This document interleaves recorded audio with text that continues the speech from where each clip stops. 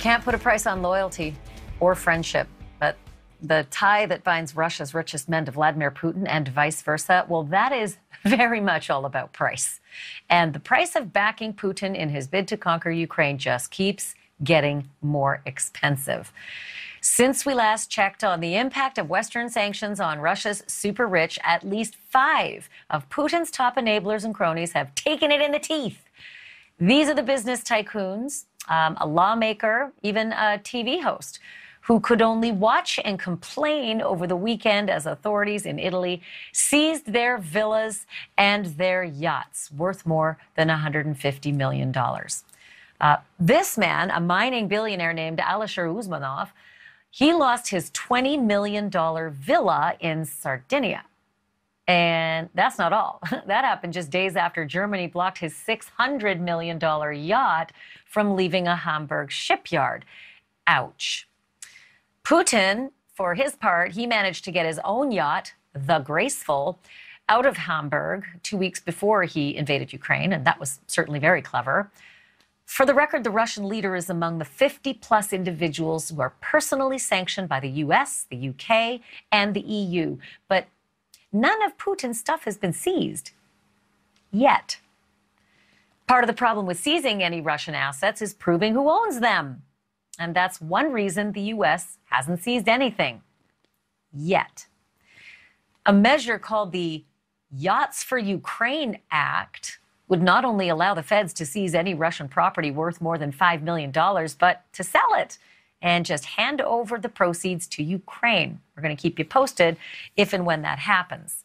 In the meantime, I want to bring in Dana Kennedy. She's a reporter for the New York Post who's been covering Ukraine and Moscow and sanctions for quite some time. These are all really, really impressive, especially the list this weekend, especially the one that was like George Clooney's neighbor, you know, on Lake Como, the TV star who complained on TV that shouldn't have been part of this. But is it having any actual pragmatic effect on Putin himself?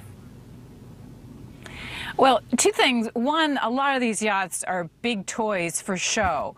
You know, I lived in the south of France for a very long time, Ashleigh, so I was around a lot of these super yachts, the people who worked on them, did stories about them, and the actual time these oligarchs spend on the yachts is not a lot. They really are big, big toys, so it's not like they're missing going fishing for the weekend.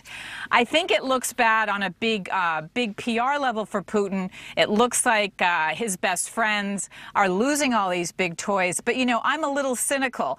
These guys are close to him, and you have to figure they were doing a lot of stuff. They were either moving some of the yachts that we haven't heard of, they were putting money offshore. I don't think all of them were caught totally flat-footed. That's amazing that they don't miss those toys. I just salivate.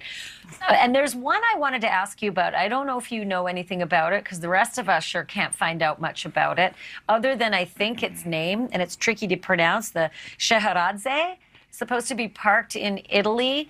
And the reports are that the nameplate is covered up, and that as soon as it was at dock, up went a big old steel wall, like a metallic barrier, so people couldn't see it up close. Onlookers couldn't get close.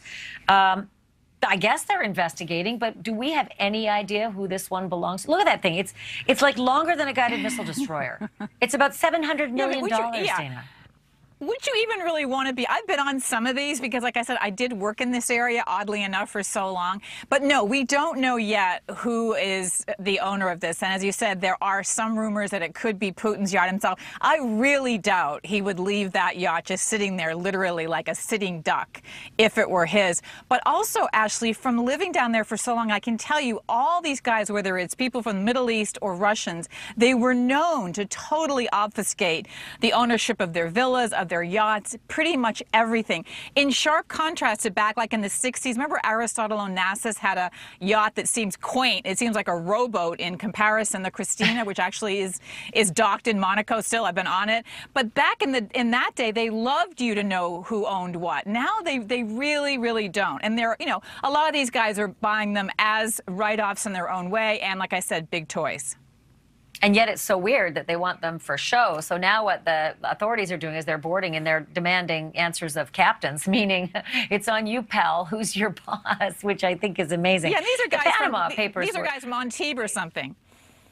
Right, right. So I thought it was interesting when the Panama Papers sort of blew open all these shell companies out of Panama that were, you know, a law firm down there that had opened 200,000 shell companies to hide these assets. They're starting to be a little less secretive, but in the case of, say, that Scheherazade, is this what's making things slow for the U.S., the shroud of secrecy on all of these assets? Because I would have expected the U.S. would have been picking these things off like popcorn.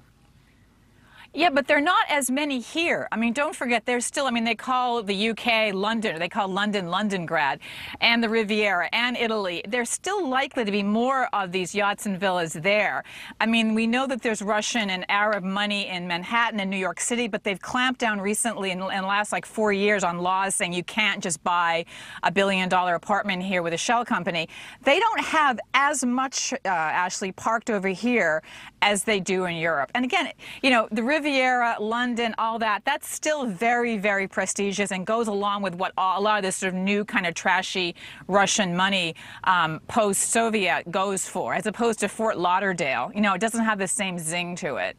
I have this image in my head, don't ask me why, of George Clooney in a bathrobe out on his balcony with a coffee cup watching his neighbor's place get seized on Lake Como. Dana Kennedy, thank you so much. Good to see you again, my friend. Thanks, Ashley. Thank you for watching. Click the red subscribe button below so you can get more of NewsNation's fact-driven, unbiased coverage.